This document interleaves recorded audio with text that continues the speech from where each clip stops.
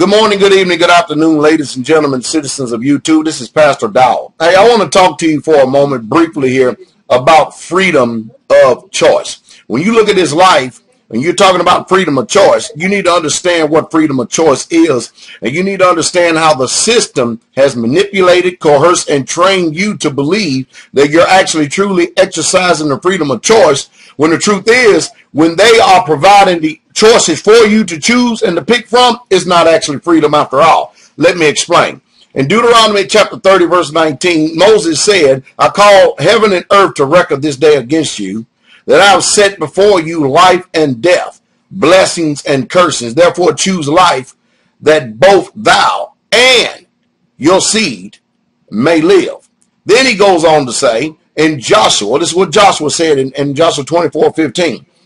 If it seem evil unto you to serve Yahweh, choose you this day whom you will serve, whether the gods which your fathers served that were on the other side of the flood, or the gods of the Amorites in whose land ye dwell. But as for me and my house, we will serve Yahweh. Now, that is the only true freedom of choice, given selective choices.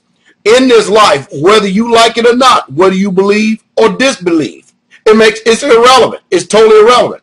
There are two powers that are operating in this universe: Almighty Yahweh himself and the Satan, Lucifer.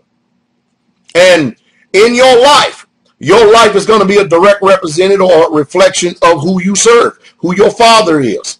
If you're keeping the laws and statutes and commandments, you're living a holy, clean, pure life, then your father is Yahweh. If you're living immoral, you're living by your own dictates and mandates, then you know who your father is. It is the Satan.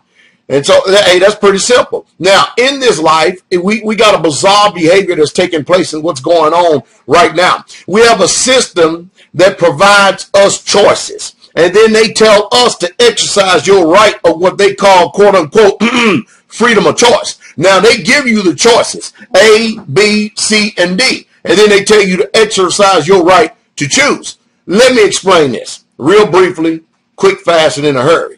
The real true freedom of choice is to use the freedom to choose what you want without having any choices.